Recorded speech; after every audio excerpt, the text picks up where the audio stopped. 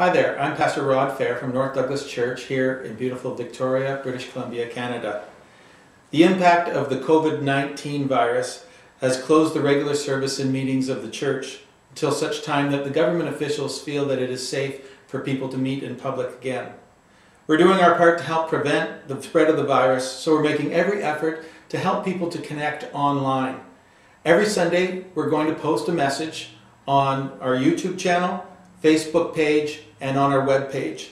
We want people with a computer to be able to connect to each other and receive the spiritual encouragement that will help them in their life. We'll not be streaming worship music online, but we'll be posting playlists to help people be able to worship at home.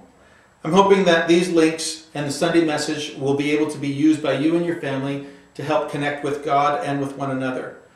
I'm hoping that you will ask questions, discuss spiritual topics, read the Bible, and pray together. And God will be with each of you as you reach out to Him. I want you to look for more information on northdouglaschurch.com, on facebook.com/northdouglaschurch, and on youtube.com by searching for North Douglas Church in the search box. If you have questions about the messages posted, please email the church or post a comment on the page where you saw the video, and I'll be happy to connect with you online, by email, or by phone.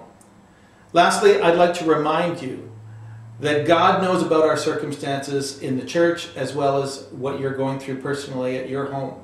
Philippians 4:6 and 7 says this: "Do not be anxious about anything, but in every situation, by prayer and petition, with thanksgiving, present your requests to God.